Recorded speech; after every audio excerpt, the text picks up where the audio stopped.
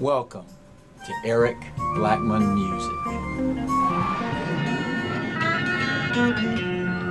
This is one of the myself see my jump my hand on the line.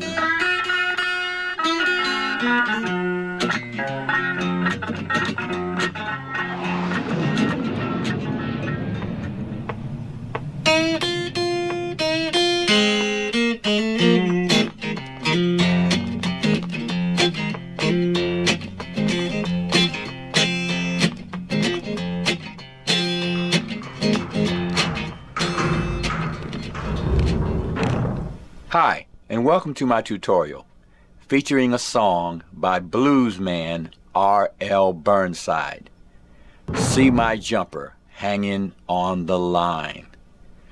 This song is really close to my heart because it reminds me of the fact that my dad played this style of guitar when he was living on a farm in Georgia back in the 50s. This song is based on a single chord shape and features an intricate strumming pattern that I will show you how I emulate. The pattern varies quite a bit, but I will show you a basic pattern that you can build upon. After that, we will cover some R.L. Burnside blues riffs. The guitar is tuned standard E, A, D, G, B, E, and I have a capo at fret 1. Actually, I have 2 capos at fret 1 in order to eliminate fret buzz. The key is F minor, but I had to tune by ear in order to match the original recording. They did not have digital tuners back then. So now, let's get started learning the strumming pattern, and then we'll get to the riffs. The first thing you'll have to be able to do is to play a muted strum like this. Now I'm going to place my fingers under the strings, or the high strings down here, and my thumb on the low string. And I'm going to use my index finger to do this. We need to be able to get that scratch going. I'm going to put my fingers on an E minor chord shape. Okay? Holding the strings, as I said before, we're going to be doing that. But we're going to do this.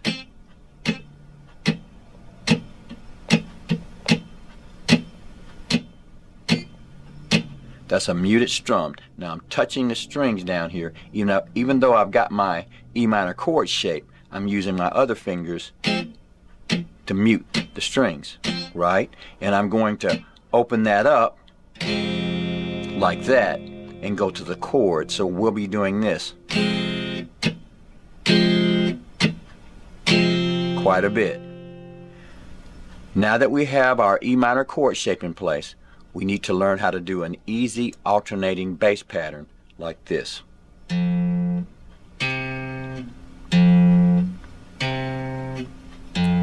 That's playing the low E string and going to the A string, back and forth.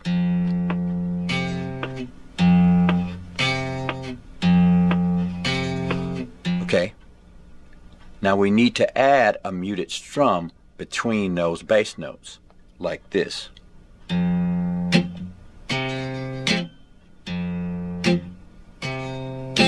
So I'm squeezing my chord in order to get those bass notes out. Here's the low E string, the A string,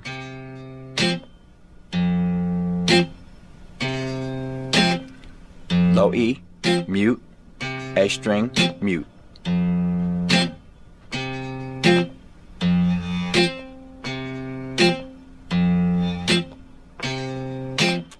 And we want to play it this way.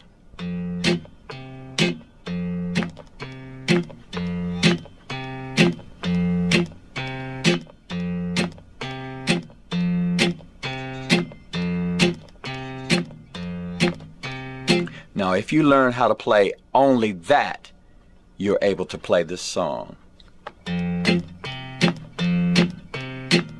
See my jumper load hanging on the line.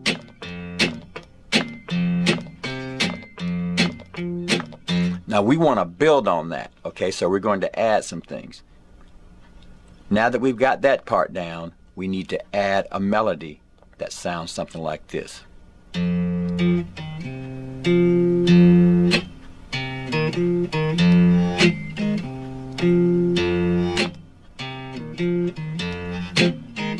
Now this is possible to do. All you have to do is work on it. Now do not get frustrated if you cannot do this right away. I worked on this strumming pattern for hours before I was happy with it. So expect to spend some time with it. Okay, here we go.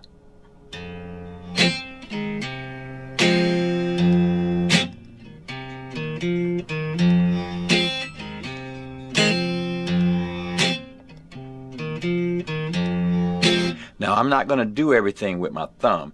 Here's how we're going to do this. We're going to start this way. That's the low E string. And that's a G chord. These three strings open are a G chord. Now if we play those strings, we've got a G6 chord. So the three chords that we're working through are going to be E minor, G major, and G6. But the only chord shape we're going to use is this E minor chord shape, okay? So we're going to bounce back and forth from that. So here we go. Here's how we're going to do this. We're going to put our E minor chord shape in place. We're going to go to the low E string with the thumb. We're going to play a chord with the index finger. Then we're going to take the thumb and go to the second fret. We're here, our chord is in place, so we've got a note at the second fret on the A string. And then we're going to take this finger again, like that, and then go to the low E string. So that's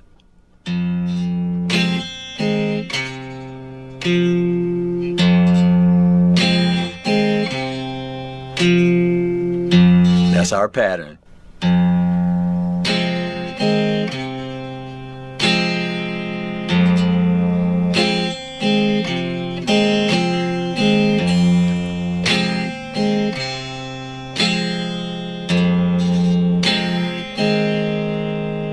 Here's the first part of the pattern.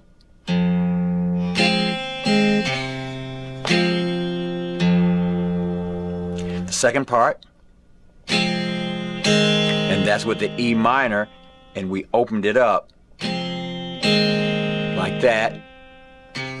Go back to that note at the second fret on the A string, up, and when we came up, we opened up the chord again, down, put the chord back in, open, and then back to the low E string. So here it is slowly.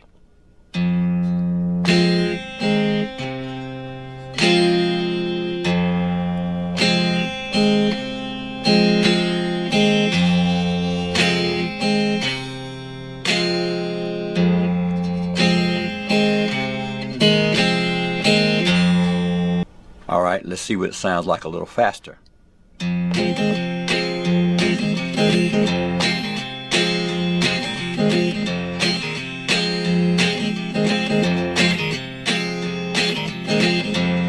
So basically what we're doing is just up and down on this chord right here. And we're making sure that we get that bass note in there.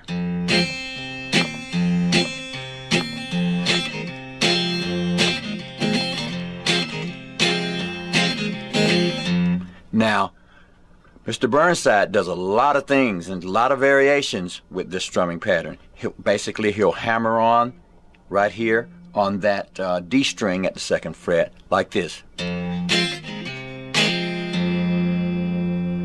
He also does some other things like changing the strumming pattern on that index finger. He'll play something like this.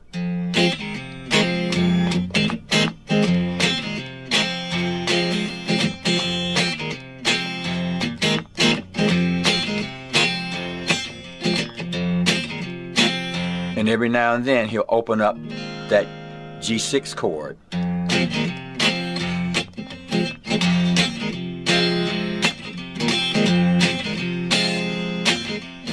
Now once you get the pattern going, you can do all sorts of things and all sorts of variations. Just try some different things until you get it to sounding the way you want it to sound. Now once you get the basic pattern going,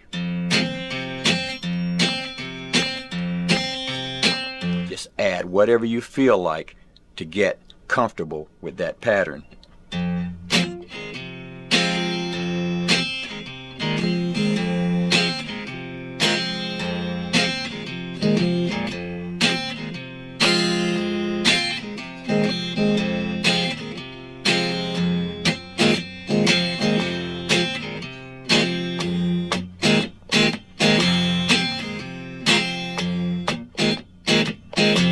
Now that was a up, up, up with the index finger.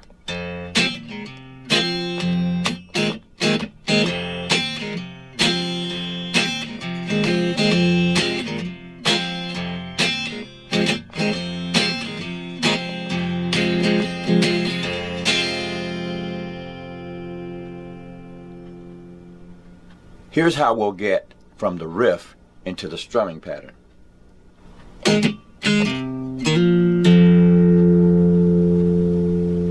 Now what we did there is we did an up, down, up muted strum.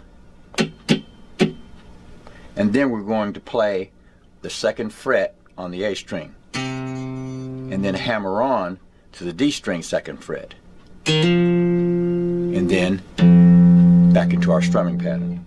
Here it is.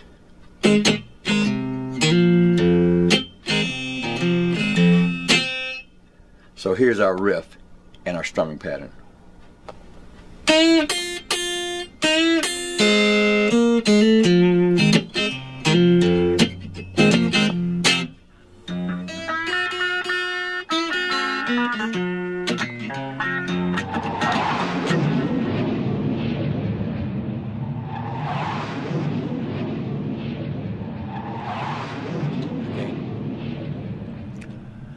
Alright, now let's learn some R.L. Burnside riffs.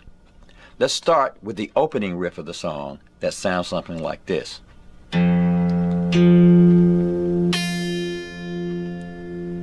Now there all I did was I played the low E string, the D string at the 2nd fret, and the high E string.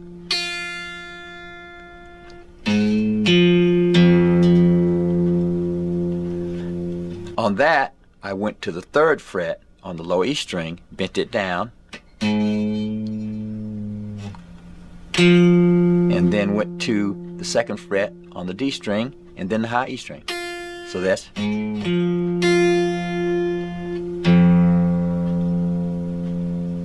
just playing around with the strings.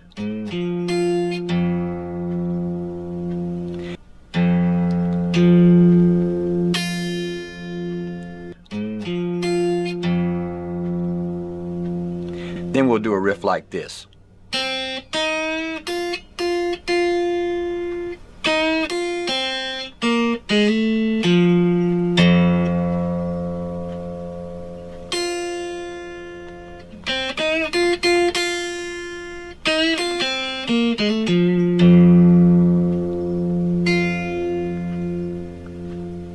In order to play that, we're going to start with the open B string. Then we'll go to the 3rd fret on the B string, hit it, and bend it up. And then we'll go to the open E and play. That's 3 of them. So,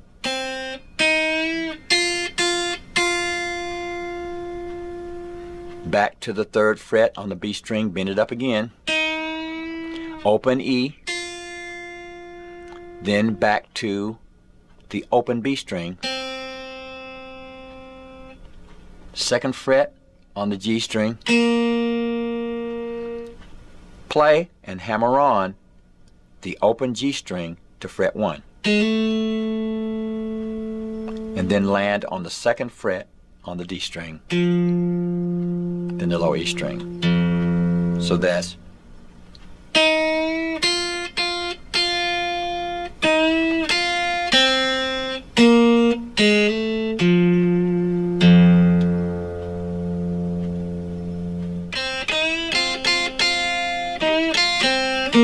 is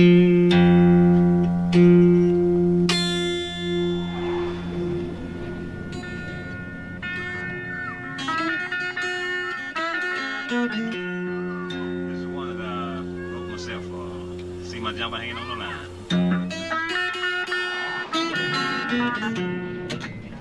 And then we'll go into our strumming pattern.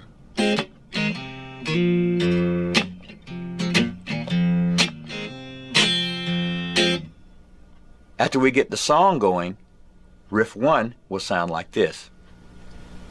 Here's riff 1.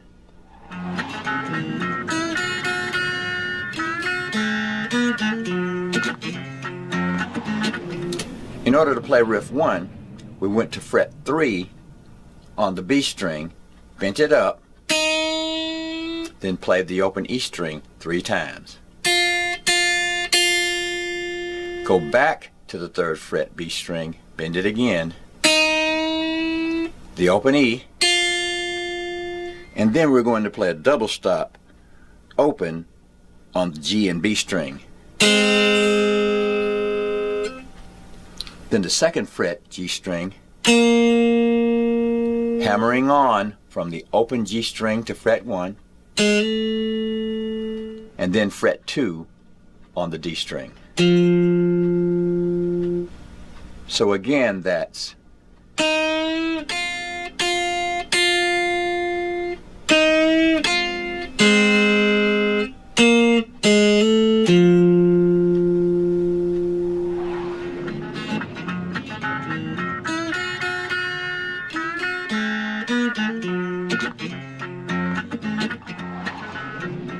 we'll do that riff again with a variation, and the only difference is that we'll play the open E string twice, like this.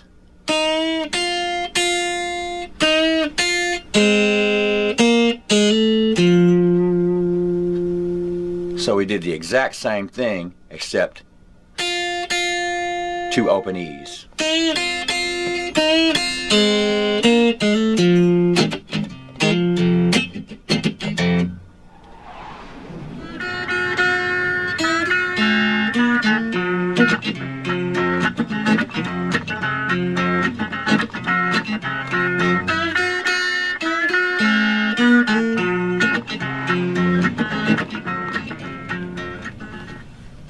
Now riff 2 will go like this.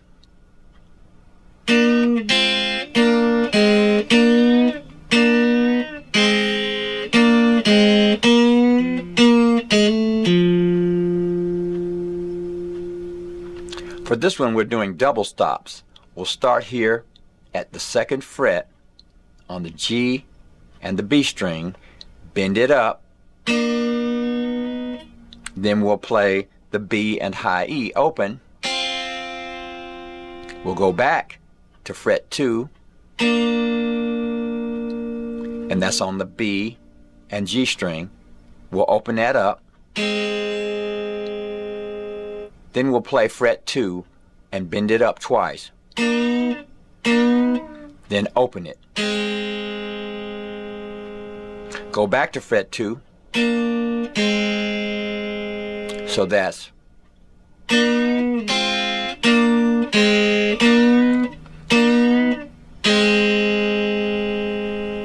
once again back to fret 2, open, then we'll go to the 2nd fret on the G string, bend it, come back down to pitch, hit it again, go to the open G string and hammer on to fret 1, and then end on fret 2 on the D string. So here's the entire thing.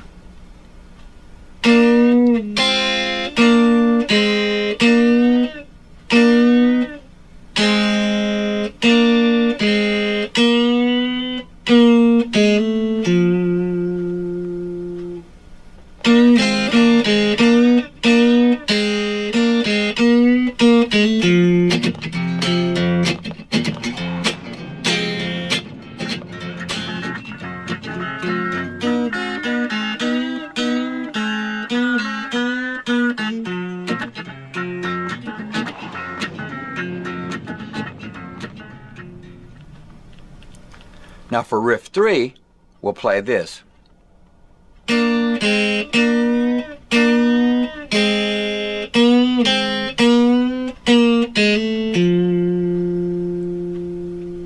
So we did our double stop at fret 2 on the G and B string.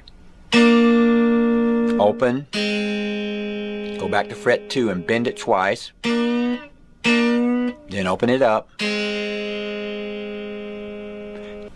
Then we'll go to the G string, fret 2, strike it, bend it, then play the open B string,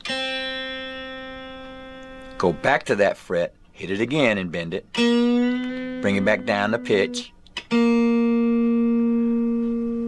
play the G string open, hammer on the 1, land on fret 2 on the D string. Here we go again.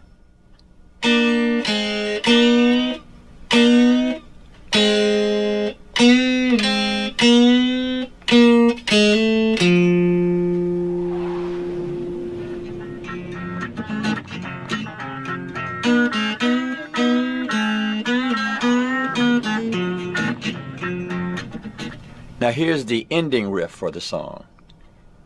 It goes something like this.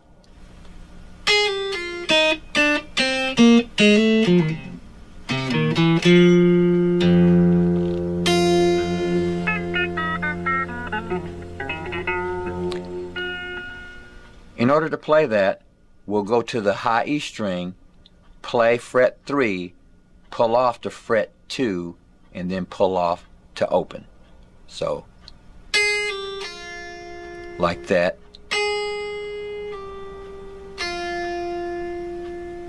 Then we'll go to the B string, fret 3, 2, open. Then to the G string, fret 2. Hammer on from the open G string to fret 1. Then we're going to go to the D string and do this. So what we did is we played that note at the 2nd fret, pulled off to open, and hammer on to the 2nd fret on the A string. Like that. Then we're going to play that A string at the 2nd fret again, and then the D string, open, 1, 2, then the low E string and the high E string. So here we go again.